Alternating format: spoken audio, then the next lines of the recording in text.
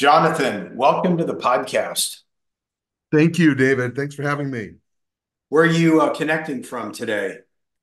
I'm down here in Scottsdale, Arizona. I'm a senior partner with Frazier, Ryan, Goldberg, and Arnold. We're the largest trust and estate firm in Arizona.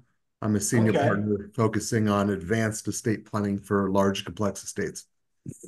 awesome. So I know you went to Arizona undergrad. Are you from Arizona? Yeah, I grew up here all 18 years of my life in the same house. I've got a You're nice like big the only home. one. You're the only That's native right. A lot of Arizonan I've ever transplants. met. Yeah. Yeah. So I went to U of A, studied finance accounting, and then I went up to law school in San Francisco. I lived in the heart of the city for about 11 years and met my wife, and then we came back to raise kids here in 2015. So I've got a 6-year-old Jack and a 3-year-old Rose. That's awesome, and I love Scottsdale. I go there every January for the Barrett Jackson auctions. I always enjoy being there. Well, you probably saw my bio. I am a car enthusiast, collector, track driver. So Oh, yeah. I didn't realize that. Yeah. What's do you have a? I know cars can't, or like kids, you can't really have a favorite. But if you did have a favorite, what's your favorite in your I've got collection? three. I over the years I've had a lot of cars, but I primarily drive and collect BMWs, Porsches, and Ferraris. Okay, Yeah, gotcha. drivers, drivers cars. Do you have a 2002? No, I don't have a classic 2002. Mostly modern stuff. Okay, All the modern sort of M2s, M3s. I only have about 3 or 4 cars at a time, unlike a lot of guys. But I swap them every 6, 12 months. I'm changing them in and out. understood. So I drove a Tesla Model S Plaid 3 years ago, Yeah, those are and exciting. my enthusiasm for gasoline engines just kind of went away. I always said I was brand agnostic and powertrain agnostic. So at one point, I had the Tesla Model S Plaid, I had a Camaro ZL1 convertible, Oh yeah. 6 speed, and I had a Jeep diesel Grand Cherokee, which I had a special order to get the 3 liter diesel. So I'm like three brands, three propulsion types.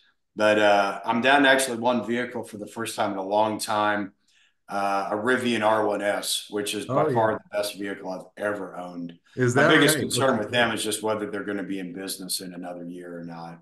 Right, right. It's like Fisker. They keep coming in and out. And then I just saw news today. They're not doing well. I Yeah, I've know. never driven the Plaid, although my one of my Ferraris is faster than that Plaid, believe it or not. So Oh, you can change wow. up the line. Yeah. That's great. Well, we'll have to talk about it more, and I'll be sure to look you up next January when I'm in Scottsdale. Please do. So we're going to talk about estate planning, and I know enough to be dangerous. My listeners are, my listeners and clients are privately held business owners with enterprise values between probably 10 and $100 million. The business represents the majority of their net worth. And I understand there's some things going on that have some deadlines that create some urgency. So why don't we get into it? So just start wherever you want to. Sure. Yeah. So those clients are really my clients, mid-market business owners, for the most part. My my practice, my again, we call it advanced estate planning. What that means is the net worth, including business, real estate, is high enough to warrant planning beyond just the will and living trust, powers of attorney, the core estate documents that everybody needs. Once you get to a certain wealth level or income level, then you need to start focusing on advanced planning, which encompasses, we joke, all the acronym planning, all of those acronyms you hear about um, in the estate and gift world. So yeah. So for mid-market business owners right now, generally, you're looking at $10 million minimum enterprise value. That warrants a good look at estate planning.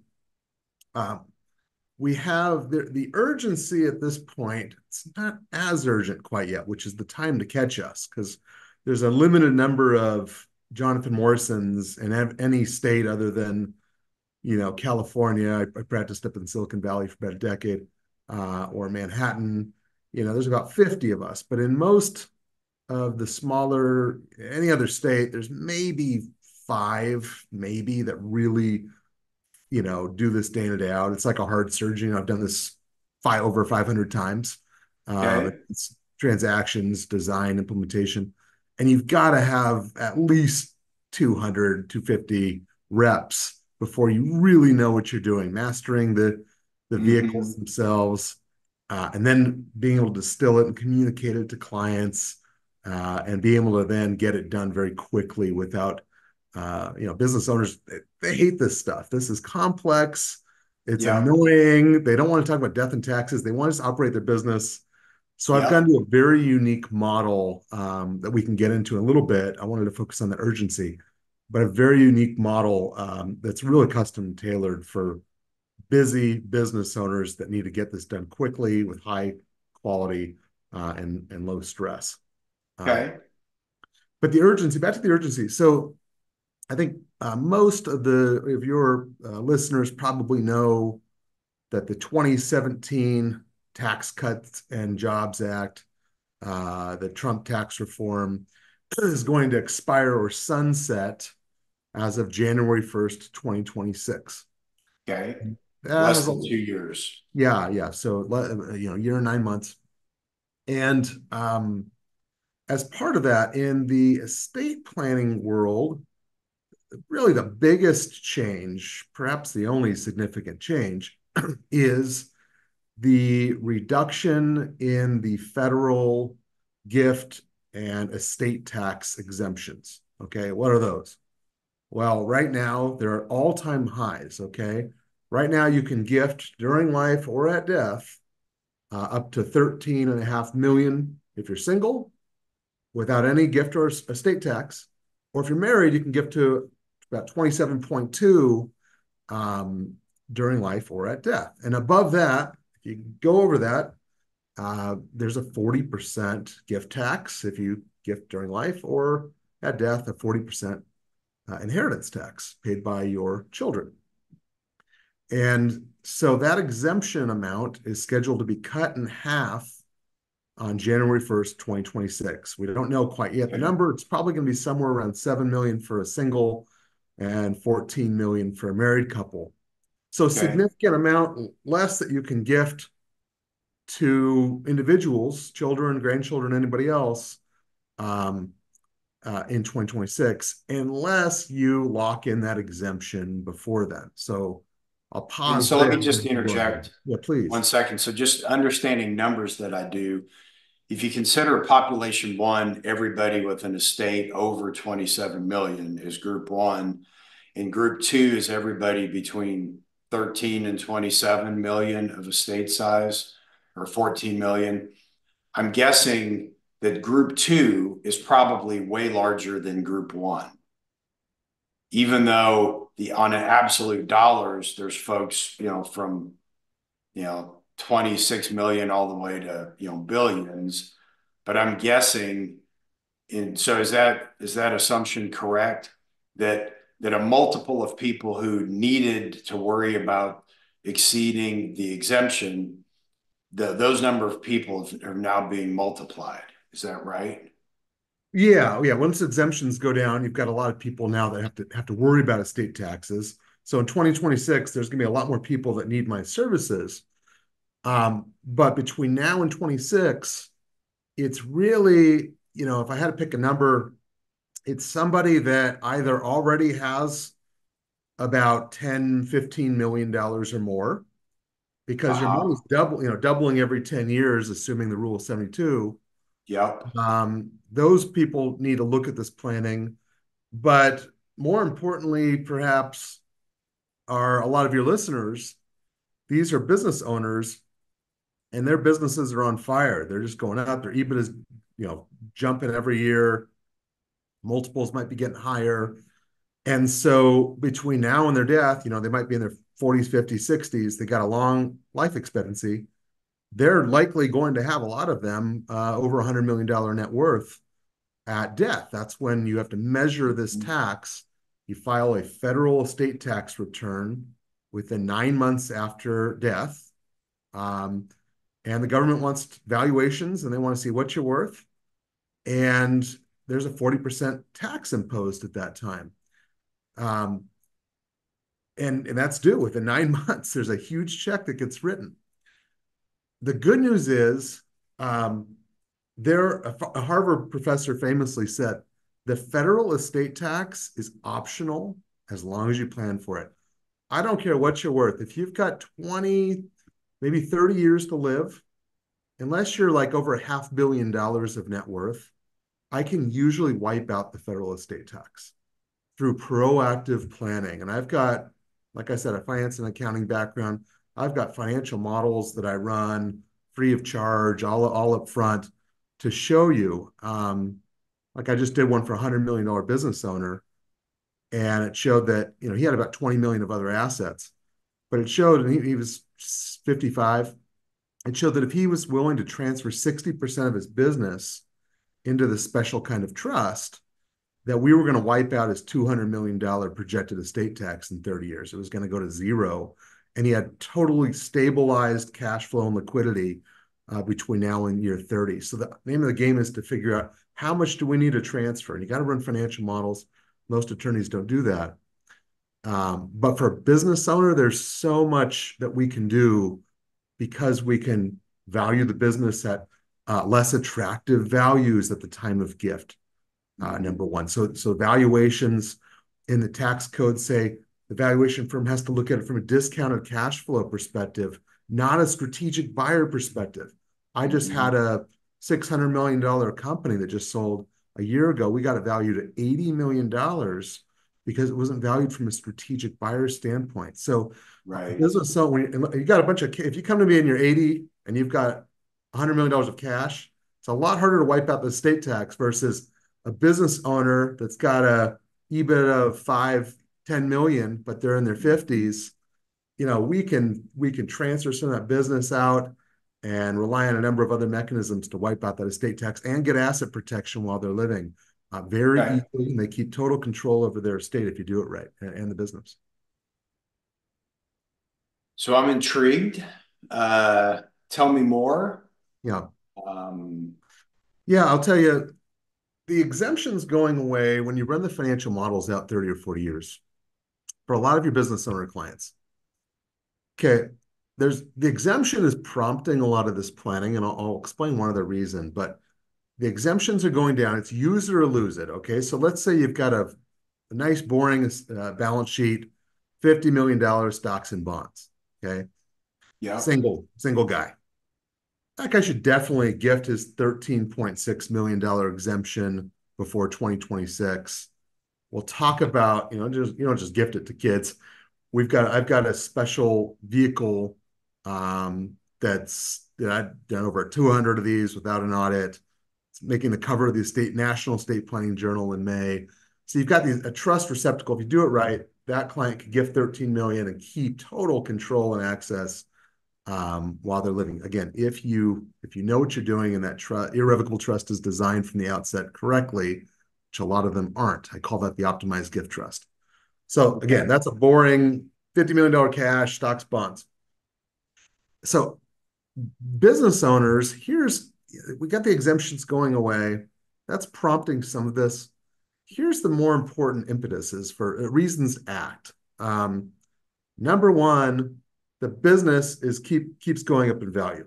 We want to Mhm. freeze that appreciation on that business, gift it out of the estate. So all that post gift trans appreciation on the business when they sell, all of that is soaked up off balance sheet. You don't, my clients are too wealthy, and we don't want them getting any wealthier because there's creditor and lawsuit exposure while they're living, and then at death, the government takes the estate tax.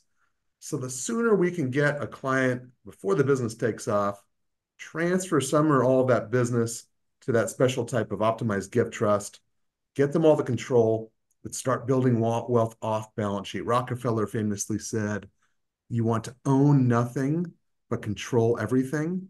If you do Mhm. it right, they won't own that business anymore, but they can control and access that gift trust in so many different ways.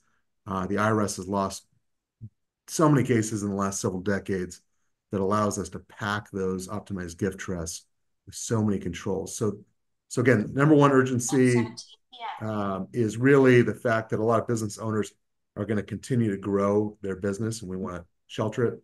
The second major reason is we have a lot of legislative risk right now. I mentioned how over the last 40, 50 years, the IRS has lost, pretty much been on the losing end of all the cases in estate and gift. Um, we couldn't, in the old days, you couldn't pack that much control in these gift trusts. The IRS has lost cases or given up or acquiesced in rulings that now, if you do it right, these gift trusts that you're putting your business or other assets into, there's pretty much nothing we can't. It's technically irrevocable. You don't own it anymore. But if you do it right, like you'll see in my paper, my materials for the gift trust, they have so much control. In 2021, they almost patched it. Remember that Building Back Better bill? I'm sure lots Yeah. of business owners were worried about. Well, there was a little piece nobody was paying attention to except for us in the state and gift tax, 8 pages. It would have killed all of these flexible trusts that we use. Any quote grantor trust would have been abolished unless you got it funded before Biden signed it into law. So I did 160 deals, $3 billion of gifts, that 18-month period. It didn't pass because remember there were two senators, Manchin and Sinema, that didn't vote for it. Right. Right. But and this is covered in my paper in the journal, um, there's always rumors they could take another stab at trying to kill off grantor trusts. We also have interest rates that could keep going up. A lot of what we do leverages those interest rates. So there's a lot of headwind in the near future, next few years perhaps, and the lowered exemptions. This is sort of the golden age of estate planning that's kind of fleeting because they're trying to kill off the trusts, the exemptions are going down, interest rates are going up.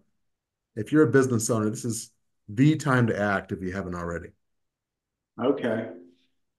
Yeah, and because I'm assuming since you're talking about valuations being, discounted cash flow, that these higher interest rates are creating bigger discounts, That's part right? of it. I mean, the major reason for interest rates being relevant is you can gift assets to these types of trusts, but you're limited by that exemption, 13 million. Mm-hmm. Mm-hmm. Um, there's another way you can actually get up to 10 times that amount in these trusts.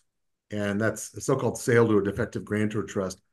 What does that mean? It means I put $13 million of cash in this trust.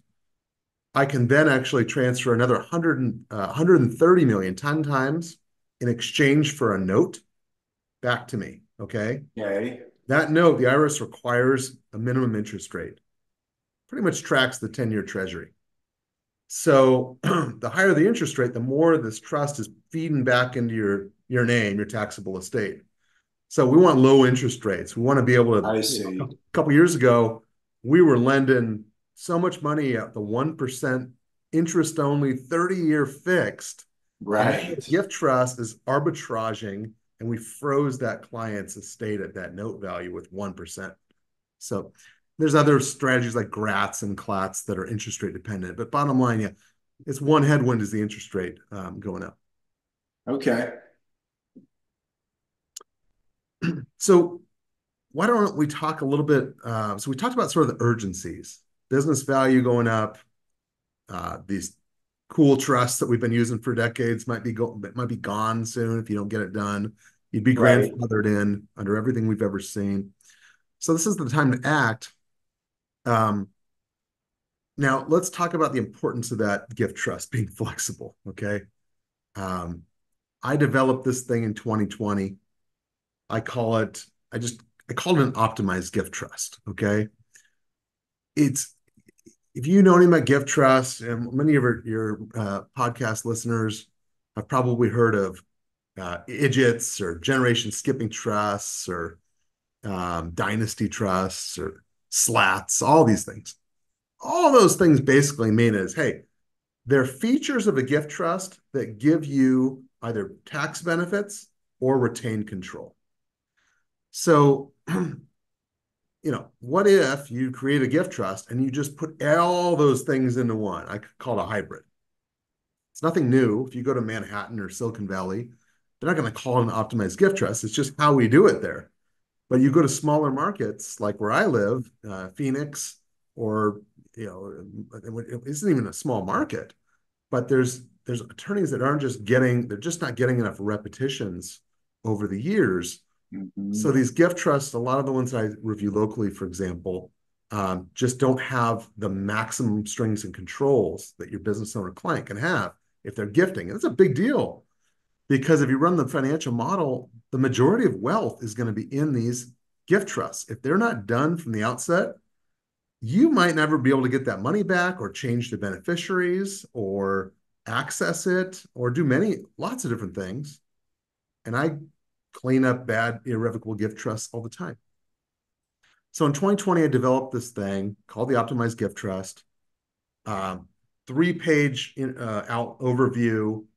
I got a 7-page frequently asked questions. I try to productize things. I've done this 500 times. I try to take all this complexity and put it into a nice, easy to go package for business owners that are way too busy. And so this gift trust has all the bells and whistles.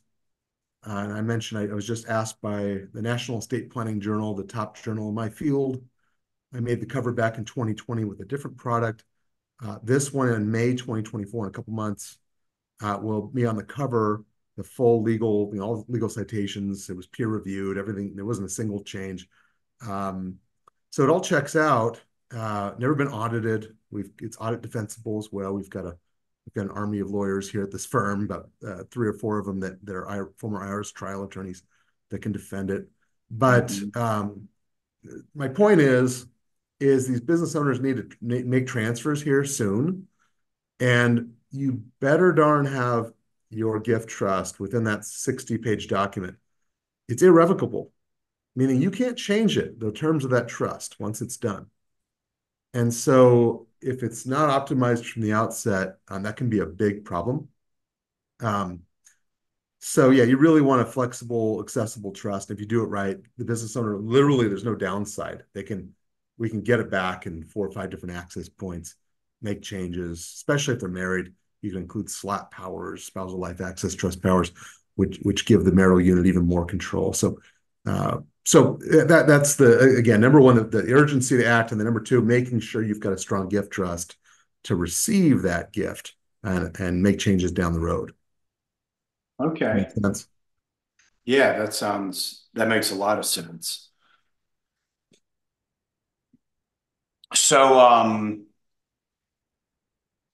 could you give us maybe a case study example, like anonymously, Sure. uh, Yeah. just to kind of give some color to some of this?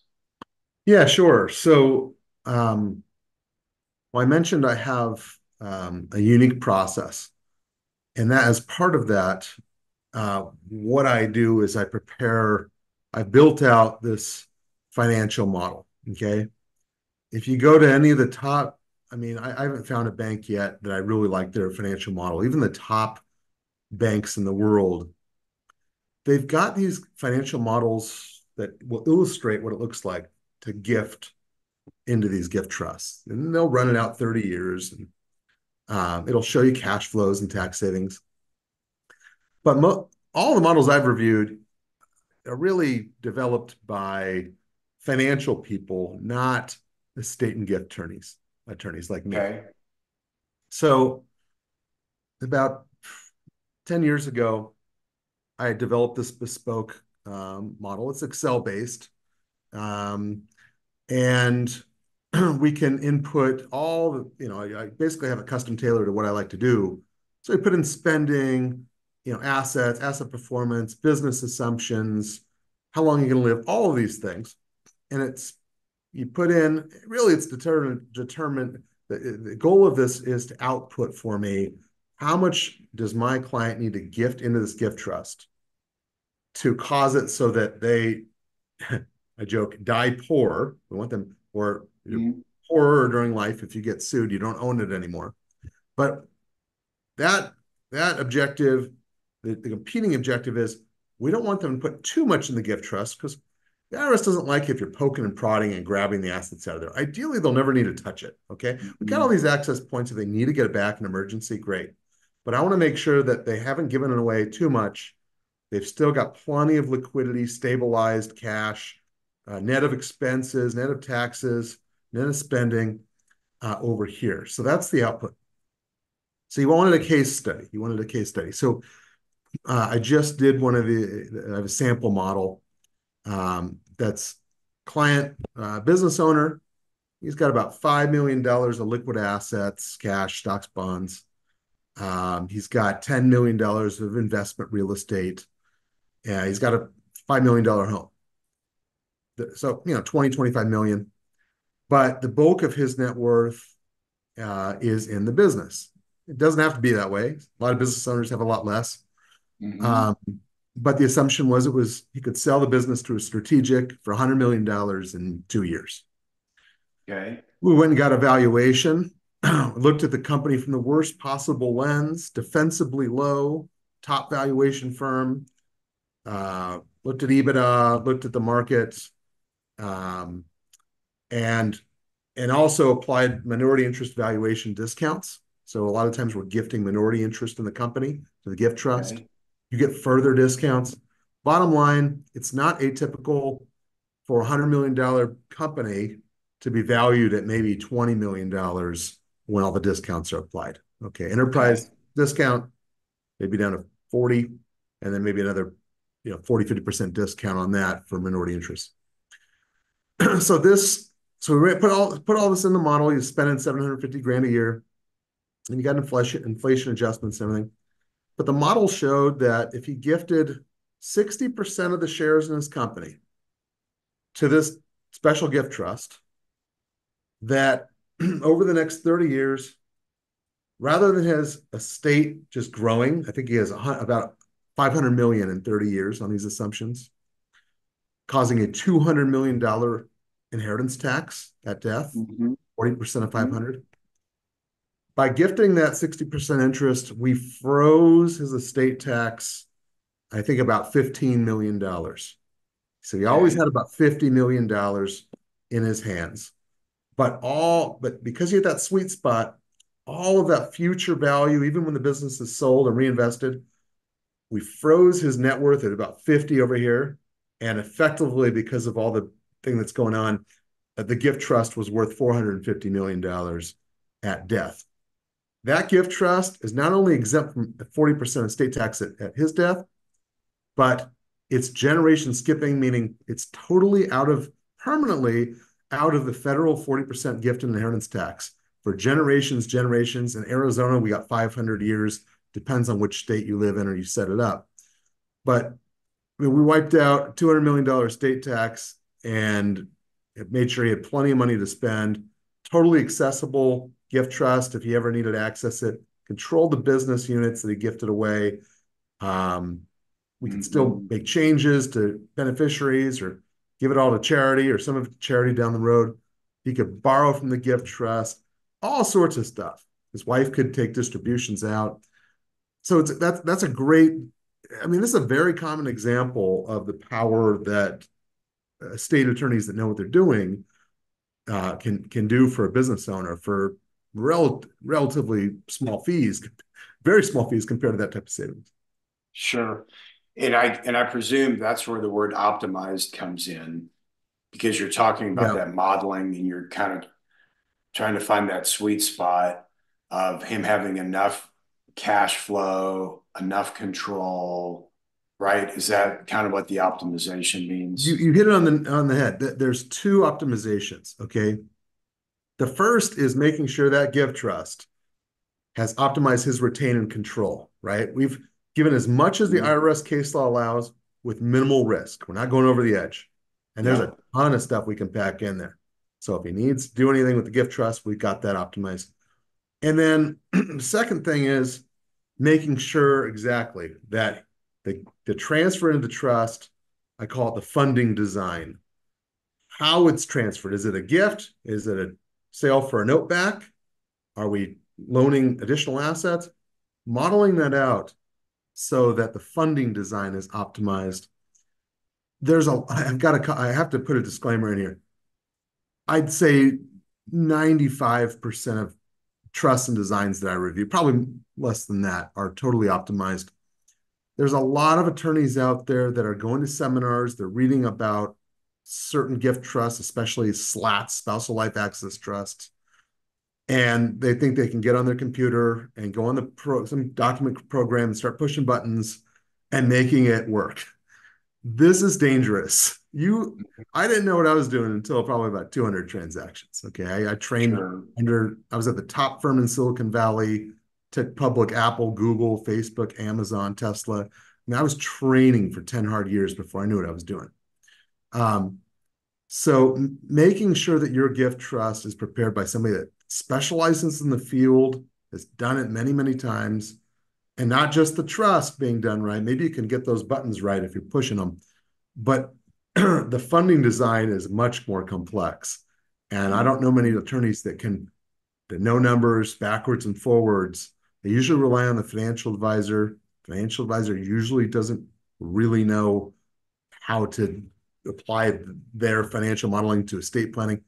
It's just, it's a concern. So anyways, that's enough of that disclaimer. But yeah, you got to optimize the trust and the funding design, which is my journal article, 15 pages, goes into everything I'm talking about in detail. No, thank you very much. That is very helpful. And we'll want to link some of that information that I'll get from you after we finish recording. Excellent. Yeah, happy to. I'll share the overview, frequently asked questions, and I'm not sure if I can share that journal article. It's in the final peer review draft, but once that comes out, happy to share that over. That sounds great. What else do we need to talk about? Hmm. Again, focusing on that business owner Yeah. that the bulk of their wealth is in the business. Now, what about so is it safe to assume that say somebody has a you know they have a business that's worth $5 million and they have another $3 or $4 million outside the business. They don't anticipate huge growth in the business. Uh, do they have a need for this planning?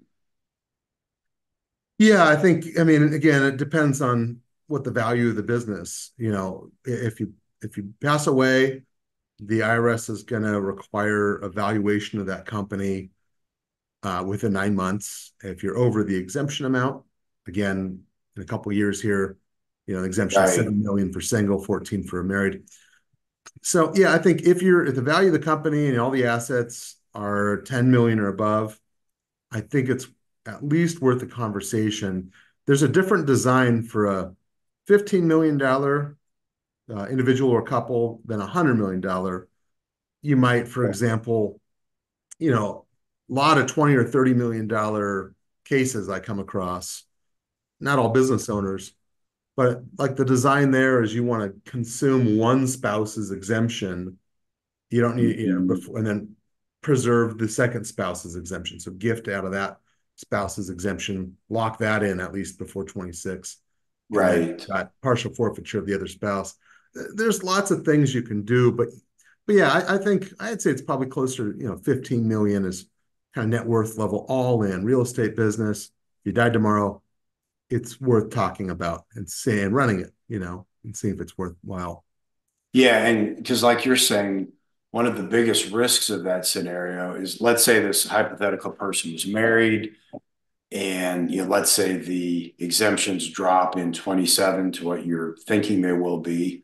Yep. But let's just say though that the year before, and then let's say he dies in 2029, but let's say the year before he dies, he just has a huge year, a record year. Yeah. And then the business gets valued within 9 months of when he dies. He might have a surprise valuation that right. So like that's another piece of it too, is you're locking in this valuation at the most Yes. conservative value. And it sounds like post-mortem, some of those tools maybe limited. They're gone. Yeah. Once somebody passes away, we can't do any estate tax savings for them. But Yeah, you're right, locking in low valuations. So, for example, I represented these famous restaurateurs, and definitely a couple $100 million of restaurants. 2020 happened, and all the restaurants shut down. And I remember I tried so hard. They ended up not pulling a trigger. I said, look, guys, I said, your value of your restaurants because of the COVID pandemic is like probably 20% of what it used to be. Nobody knows how long sure. this pandemic's going. I said, let's get these restaurants transferred out of your estate at a depressed gift value. Hmm. And by the way, we got to file, the only filing for this is a one-time federal gift tax return. Said, hey, here's our valuation, IRS, here's what we transferred. There's a less than 1% reported audit rate on those. Okay. IRS has 3 years to challenge the value. If they don't, which they never do, then you've cleansed that gift and that valuation. At death, right now, there's almost 100% chance that an estate tax auditor, at least somebody's going to look at it from the IRS. They might not do a full audit, but somebody's going to look at it. So if you've got attractive valuations, especially if it's a depressed year on your EBITDA for whatever reason, that's the year to get it in. It's like buying low, selling high. Similar, you want to transfer that into the gift trust when it's low, use a minimal amount of your exemption, and soak up all that post-gift appreciation out of the estate. The other two more things, yeah, life insurance is a big deal. It's not something I sell, but for business owners, it's just good estate planning. Yeah, just Um, to have the liquidity to pay the estate tax. exactly, yeah, because there's a section of tax code, the good news, that says if you pass away and more than 35% of your estate is trapped up in a business, or even if you're a real estate professional, real estate business can qualify, and you get to pay that estate tax actually over up to 15 years. Okay. Okay. Section 6166. Here's the problem. The IRS wants liens. You've got now IRS as your partner, or you died and your partner's now the IRS, liens and all the headache and I compliance. see. So here's what I tell clients. I say, look, I can, if you live long enough, I can almost certainly wipe out your estate tax without you ever having to, lose control or give up a penny, essentially. But until I can, if you come to me, you got $100 million, say, well, or a business worth 100, say it's going to take there's some time component. Can't immediately wipe out the death tax, but there's a Hmm. time component. Usually by like year 10, 20, we're getting close. So buy a big old policy of life insurance. We get it into the gift trust, irrevocable life insurance trust, or an ILIT. At least the death benefit isn't getting included in the estate. And then if you get a flexible life insurance policy, you can always scale down that death benefit. As I'm doing my job over the years and the estate tax is Sure, getting going, sure. you can reduce that death benefit. But if you have an unexpected death, at least we've got some liquidity to get the IRS out of the way, and you don't got liens on the business for 15 Yeah, years, right? yeah. So that's critical. We got a few more minutes. Unless you have something else, I wanted to talk a little bit No, about my go ahead. process. Yep. So again, this is very unique. Attorneys drive me as crazy as they drive most business owners. Okay. What's the complaints about? In fact, in 20 minutes, I'm going to present to all my attorneys here at the firm on best practices, on efficiencies and productivity, because I've got all these systems down. But what are the knocks, right? Attorneys, they never get back to you. They don't use email, hourly billing, some range. I remember a famous quote. You know, some attorney said, "Oh, it's going to cost, I don't know, $5,000 to $10,000," and it was a builder. And I remember the builder said, "Wait a second, I can quote a $20 million project down to the penny, and you can't quote a darn estate plan. You give me a $5,000 to $10,000 range."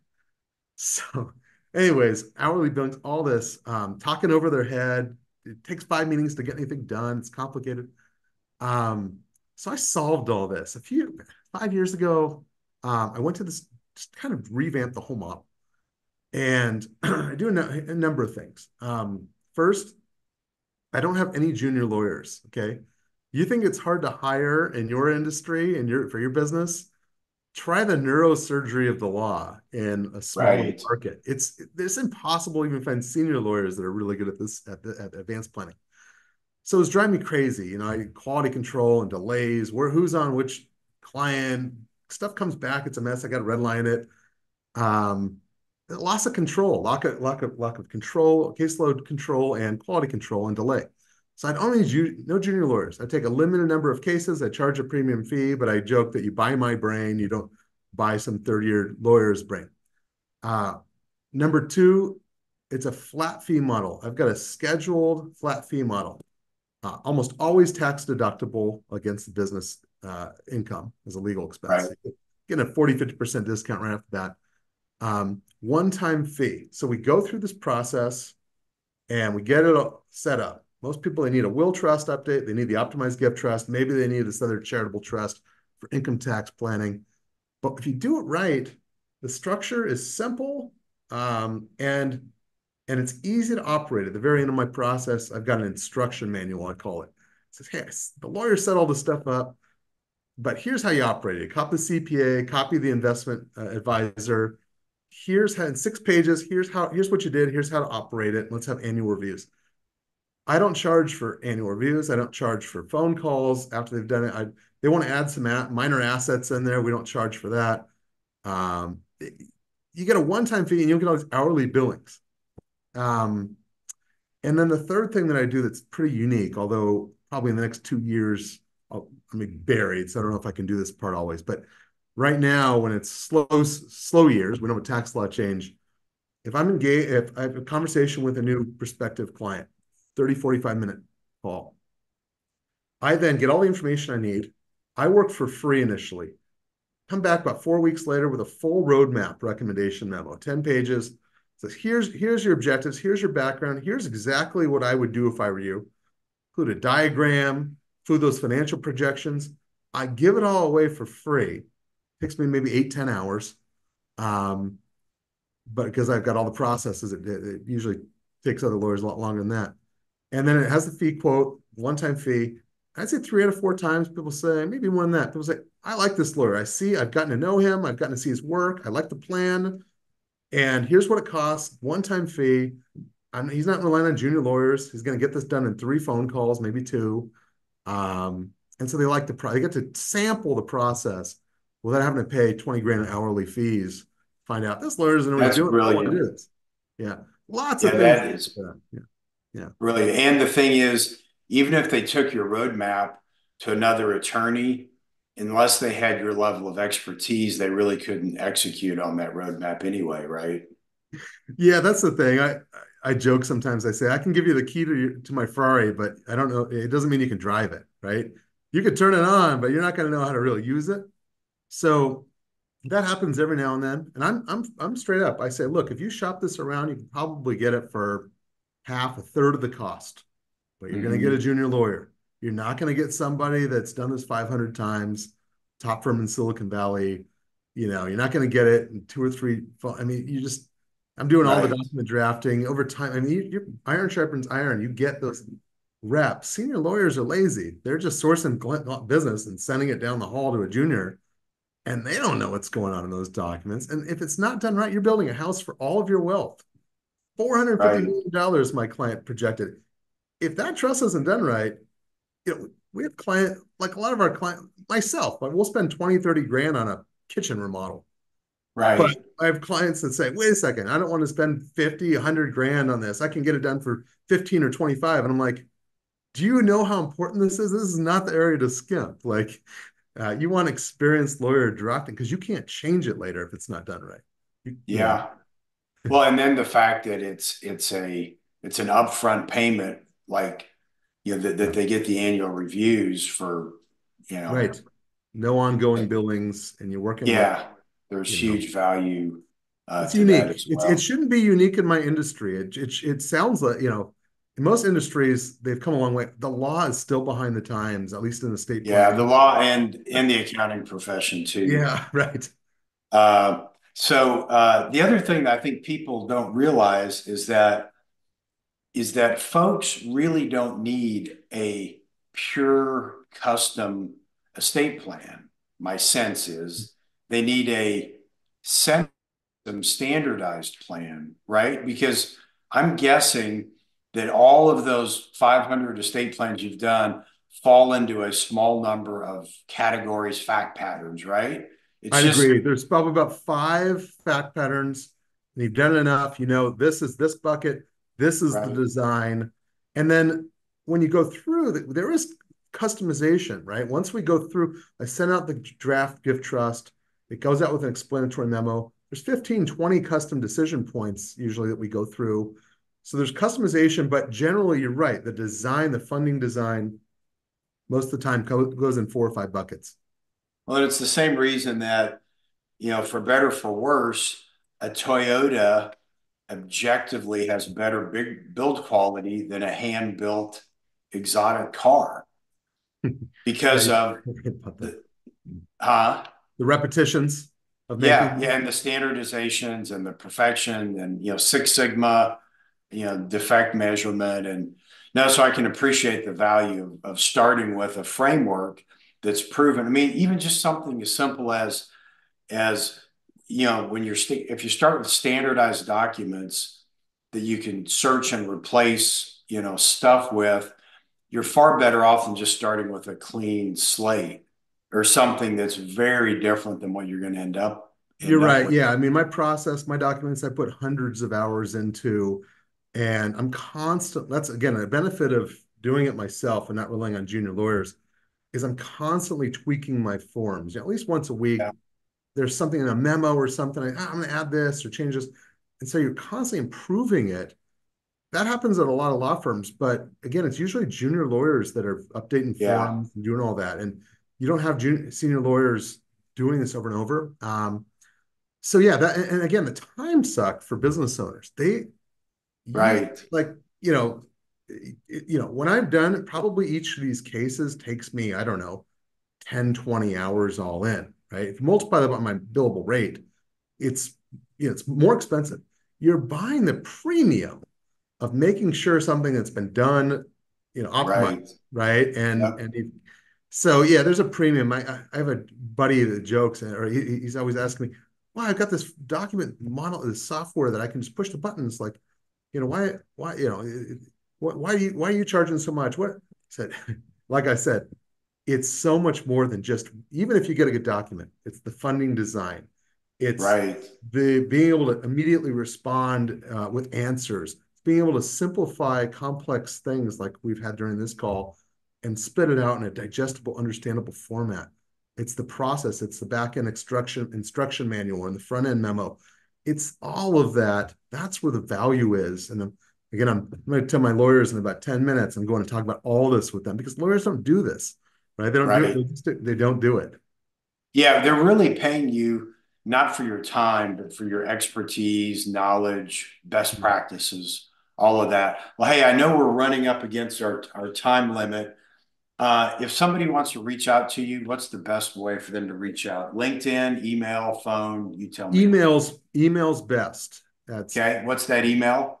jmorrison at frgalaw.com. So Fraser, Ryan, Goldberg, Arnold, frgalaw.com. And again, reach out, say, hey, here's my situation. Heard you on the podcast. And I've got, form process. I respond. Here's all the materials. Here's what I think, hop on a 45-minute Zoom. My paralegal usually gathers some 10 minutes of information before that. We'll run the numbers on the fly. We'll look at the stuff on the fly and see if it makes sense. And I tell clients, Perfect. look, I make a good living. I say, if this doesn't work for you, I'm happy to talk myself out of a job until it doesn't. But if it does, you know, let's get going because there's no other industry that you can get 1,000 to 1 return. I mean, Yeah. $200 million of estate taxes saved for less than 100 grand. Yep. No other any good financial advisor knows to run to the estate attorney because that's low hanging fruit. It's the best money you can spend, and then Sure. making sure we also make sure all your kids' inheritance is protected from creditors, lawsuits, and divorce. Like that may be more Mhm. important than the tax savings. Making sure that your kids' inheritance is well managed and protected, even if they have full Right. control over it. We can do it so it's all protected. So there's a lot of benefits to what I do. I love what I do. It's easy to sell because it's something I believe in. Yeah, There's no, a lot of I power. get that. Well, Yeah. Jonathan, I can't tell you how much I appreciate you taking time out of your day.